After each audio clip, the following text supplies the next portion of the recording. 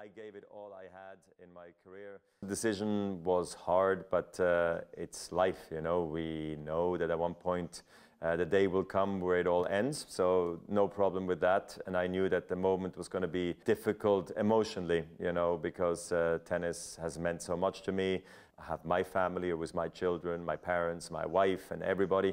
But then I also have the tennis family, which is a wonderful place for me to be. I spent so much time there. So when it all came to an end and Rafa being there and all the best players and the fans, it was a beautiful moment and one I will never forget at the Labour Cup in London last year.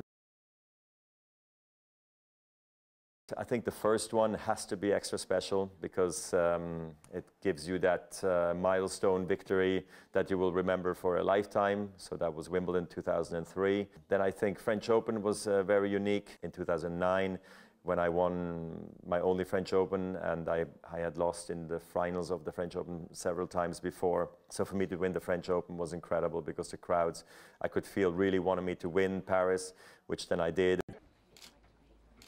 This is totally unexpected, you know, for me to have had the career that I've had. And I was a ball kid for 2 years. So I'm sitting here today, said I've had an incredible time the last 35 years with tennis. Tennis has brought me together with incredible people, incredible countries, has created incredible memories for me.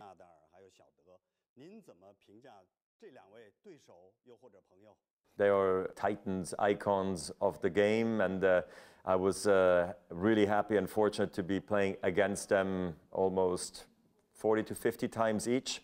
So I have a lot of memories from a lot of great matches, battles. I mean, I've answered questions about them so many times, you know, and I can only say the best things about them. So it's been great to share the court with them for so many years, and I hope that Rafa can come back very strong next year, and I hope that Novak can keep on playing as long as he wants, because it's just really good for the game to have these guys still in the game.